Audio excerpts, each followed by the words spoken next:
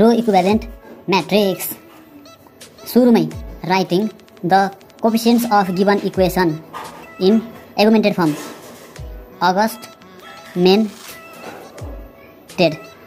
एगुमेन्टेड form.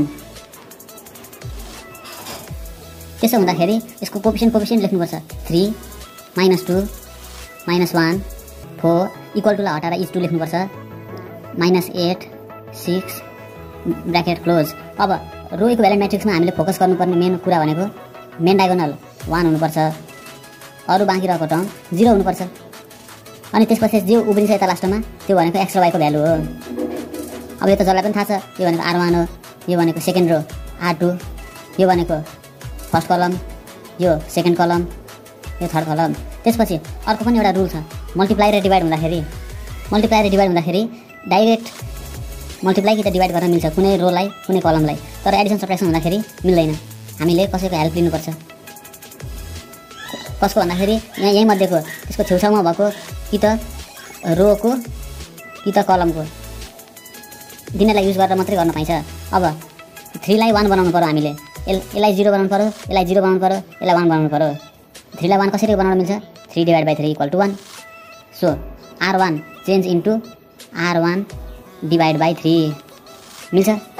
यो भनेको divide हो, डाइरेक्टली गर्न मिल्छ। Equals to 3/3 1 -2 / 3 -2/3 -8 / 3 -8/3। अब यसलाई जस्ताको जस्तै सारौँ। R2 लाई 4:6 1 आयो। अब हामीलाई यहाँ -1 हटाएर 0 चाहियो। 0 कसरी आउँछ? -1 + 1 = 0। प्लस भनेको एडिसन, हामीले डाइरेक्ट गर्न मिल्दैन, डाइरेक्ट +1 हाल्न मिल्दैन। हामीले कसैको हेल्प लिनुपर्छ, कुनै एउटा रो कि त कलमको। हामी यसो गरौँ, R2 change into R2 + R1 यो गरौँ। यो R1 भनेको हाम्रो हेल्प लिएको एउटा रोको।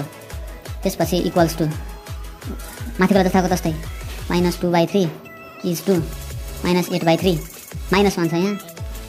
अब यस्तै लेखौँ, यो R2 मा छ -1 प्लस R1 भनेको यो 1, यो भनेको 0, यहाँ फेरि 4 छ। अब R2 भनेको 4 प्लस R1 भनेको यो टर्म प्लस -2/3 एलसिएम लिँदाखेरि 3 एलसिएम 4 3 = 12 -2 यो भनेको 10/3 यहाँ लेखिदिउँ सिधै 10/3 इज टु। अब यहाँ 6 छ,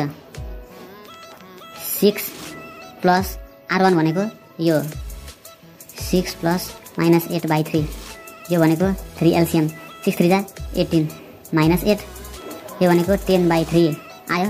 लेखिदिउँ 10/3 यहाँनिर 10/3। अब 1 पनि भयो 0 पनि भयो। अब यहाँ 1 चाहियो, यसलाई हटाएर 1 बनाउनु पर्यो।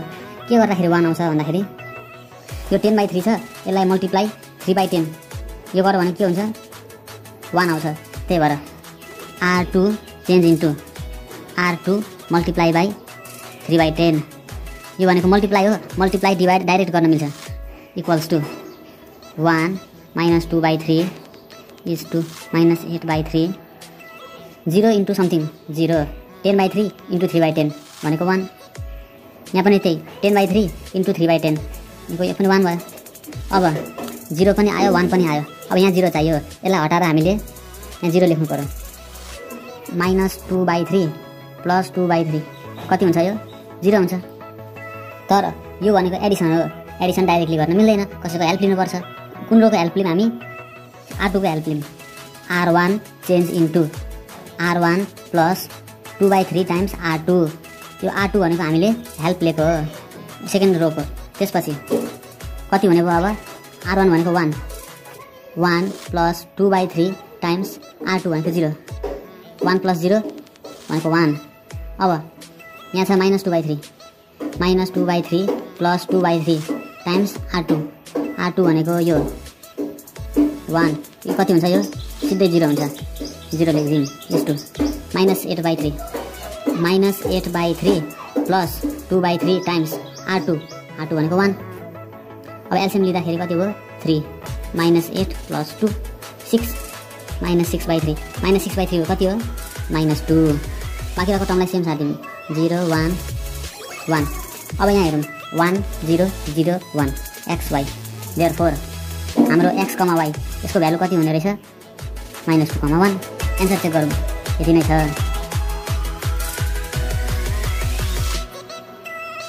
बुझ्नुभयो होला, सजिलो छ। By by.